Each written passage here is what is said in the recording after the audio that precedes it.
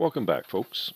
At the end of the previous episode, we had some copper ingots in our inventory, and we couldn't stack them together because they were still hot. Now that they're cooled, we can stack them, like so. However, let's get them out of our inventory altogether.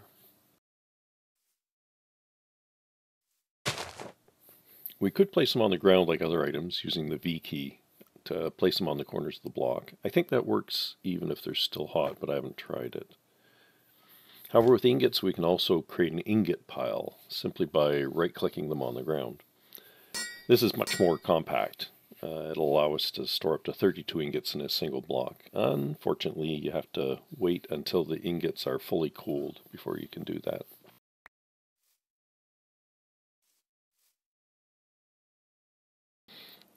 Next thing up is we want to get the chisel back.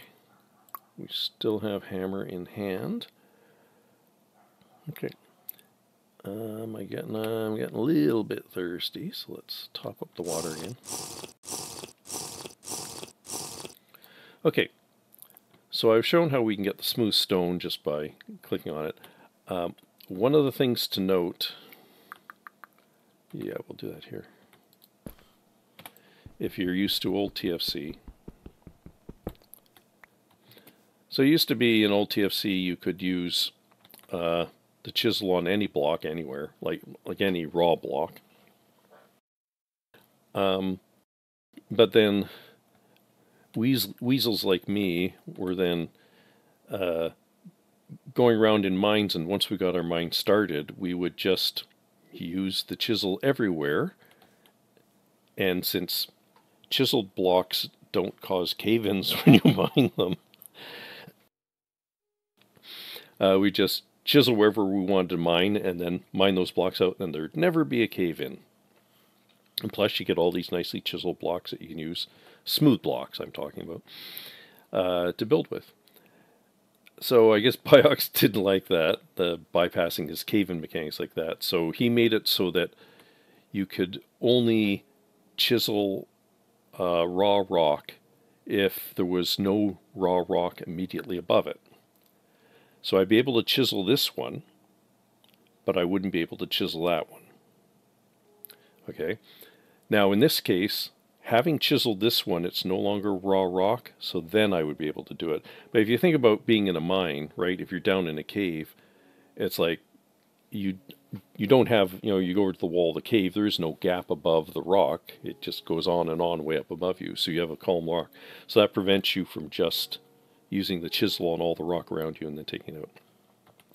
However, it appears that the original behavior has returned in TNG, because I can just do that again. Now, yeah, the one thing I have noticed is these can start rock falls, cave-ins. Future Maya knife here. I'll spare you my original bumbling explanation. What I was trying to say here is that when you use the chisel to make smooth stone, there's a chance that that action will cause a cave-in, or will start a cave-in. Return you to our original commentary now. The thing I wanted to demonstrate with this stuff is these raw blocks here. How do you get them? Because as I showed, if I just wail away at it with a pick, I'm just going to end up with a bunch of rubble, a bunch of rock. So the way you get the raw block intact is you have to remove all the blocks that are touching it. There we go. And if we look in here, we now have this one block of raw andesite. So I am going to now mine out another 6 of these, because that's what I need for the next thing I want to do. And that's going to get a little boring, so boring for you guys to watch at any rate. So I'll bring you back in after I'm done with that. See you in a bit. Okay, so I've got my raw andesite that I need. Let's clear some space here. So the first thing I want to do is we're going to make a quern. Quern is used to grind stuff up. It's like a primitive hand millstone kind of thing. Where's my sticks? There we are. Oh, I don't need a stick, I just need to take it. So that's the quern itself, the base. And so that was three raw rock and 3 of the smooth rock, the chiseled rock.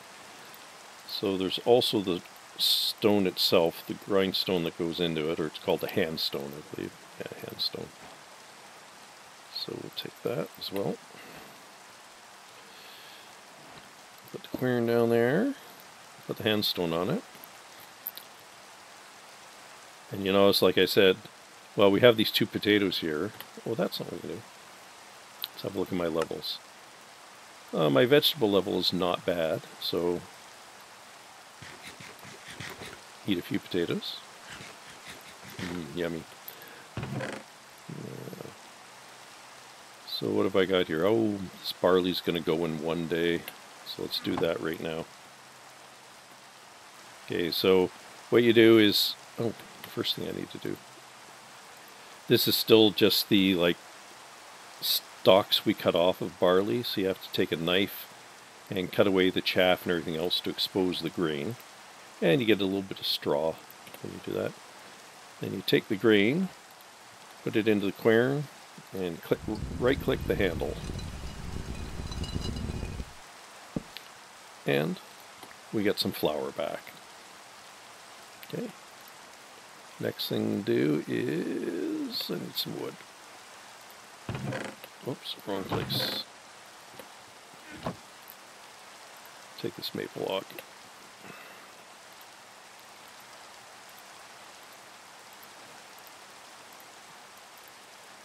Okay, we'll make a bucket like this, a wooden bucket.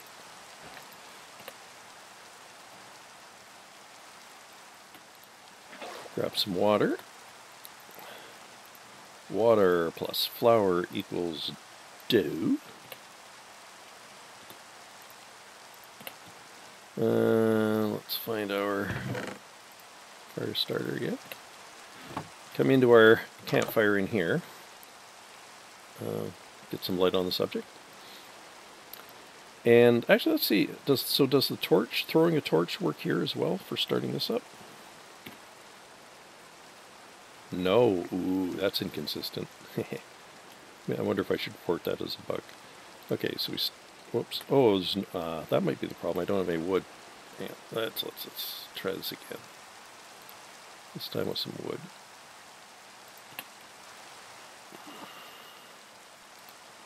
Whoops, that is not what I intended to do. Well, I only need one anyway. Okay, now let's try throwing a torch on and see what happens. Nope, so it really doesn't work. Alright. So for the campfire we do appears need to use a fire starter. I'm sure if we had a flint and steel we could use that as well, but there we go. Now it's on. Cook that dough ball.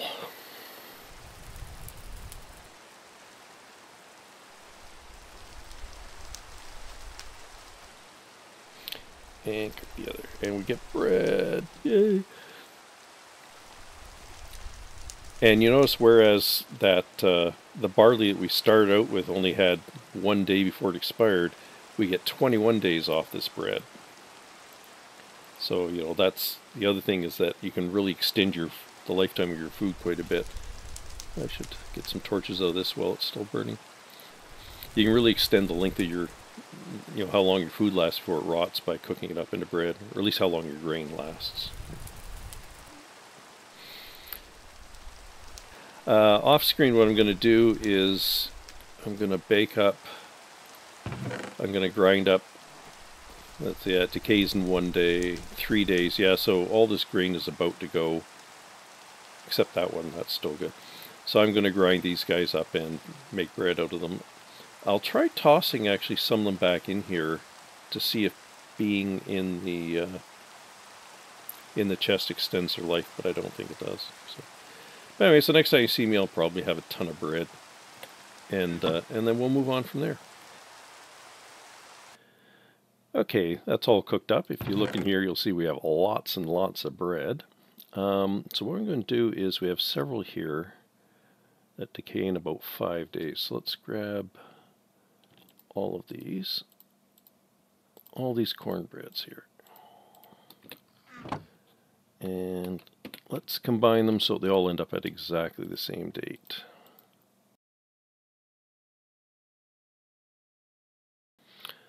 There we go. So they all expire at 23:33 on August 5th. Right. Now what I'm going to do is put one of them back in here. I'll keep one of them in my inventory. Well, actually, let's keep two. So I have one to eat. And we'll put the rest into this vessel. And then put the vessel into the chest. Okay, so one of these I'm going to eat right now. Have a look at my stats. So you see my grain stat is basically down to 0, so we eat this. And, oh, my grain stat is up a little bit. And this guy, put it to one side so I don't accidentally eat it. So unfortunately, most of this bread expires pretty quickly. Like this stuff is all in one day. Some of them are here is 20 days, and it all has to do with how long, like how much time the grain had left in it before I turned it into dough and then into bread. So I got a few here that are going to expire in one day, so I'm going to be eating them. And then 5 days.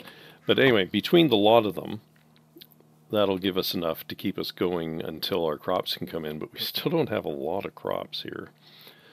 So I really need to get more crops going. See, the next thing we're going to be doing in terms of the metallurgy is setting up anvils.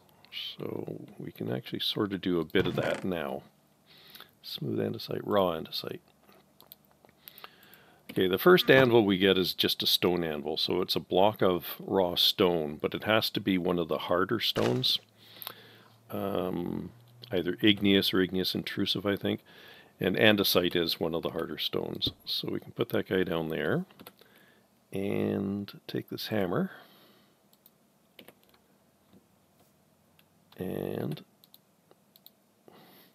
so we just right click on the top of the raw stone with a hammer, and that turns it into an anvil, and to keep it as an anvil we take the hammer out and put it in there. Okay, so now the problem we have is that we need to be able to weld ingots together. So we have 2 ingots here, but to advance further, like to get a copper anvil, for example, which will be the next stage up, we need to be able to make double ingots, which you take by heating up two regular ingots, and then in here you can, using the anvil, you can weld them together. However, to weld them together, we need a material known as flux. And flux is a ground up version of one of 4 different types of stone. Limestone, marble, dolomite, and chalk, I think. Yeah. And we don't have any of that around here. So really, to advance any further with the metallurgy, I'm going to have to go on a hunt for the specific rock types. And that's going to take some time. So in the meantime, I'm going to check my crops once more, and we've done that often enough on camera that I'll do that off camera. And then after we get back from that, I think what we'll do is a little bit of building with the smooth stone. So, be back to you in a minute. Oh, looks like the blackberries are finally in. Yep, there's one. What about these guys? Still not them yet. Oh ho ho, do you see what I see? There is fruit on our fruit tree. Yes, indeed. Let's clear some stuff out here. So it looks like it's green apple. Oh, no, it's lemons. Okay. I'm just right-clicking on the blocks that show fruit.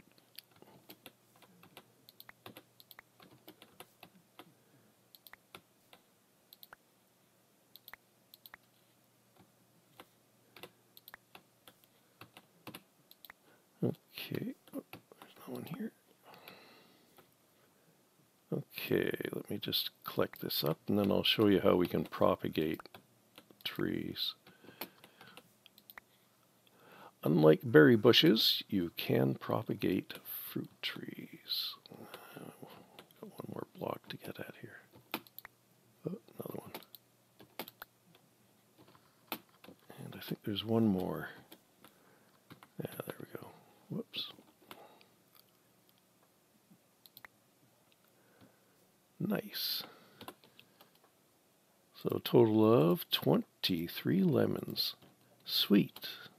Well, sweet and sour, I guess. There we go, 23 lemons. Cool.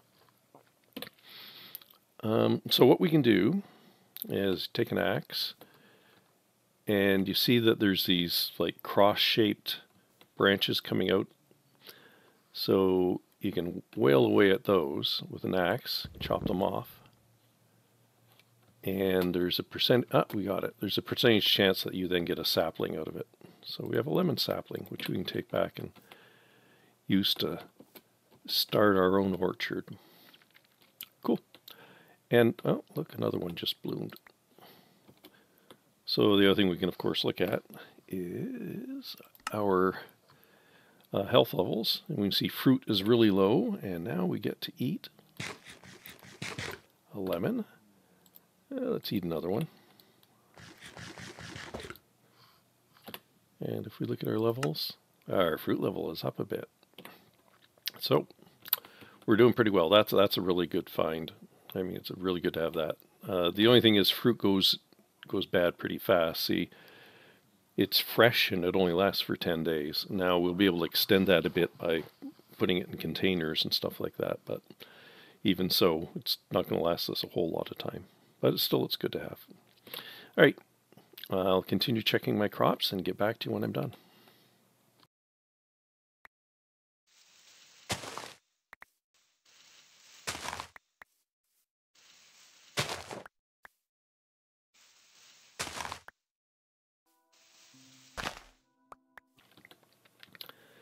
So that was quite the profitable run.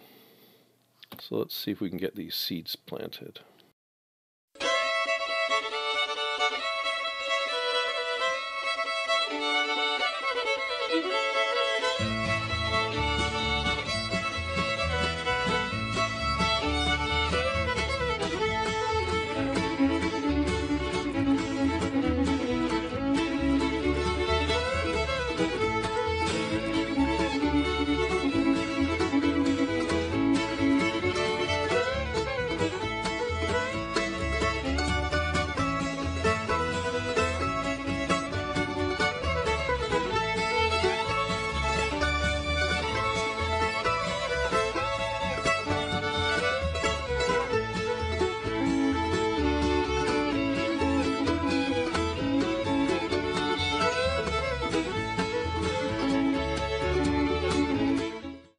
There we go, we're all signed up, and I guess the last thing to do is we need to clear a space for our fruit tree, our lemon tree.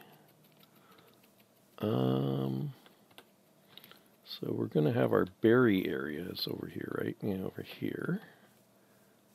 So this should be a good place for start off the fruit tree.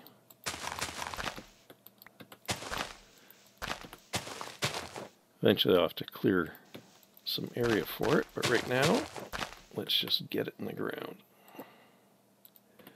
And that's just, as usual, simple right click. Ta-da!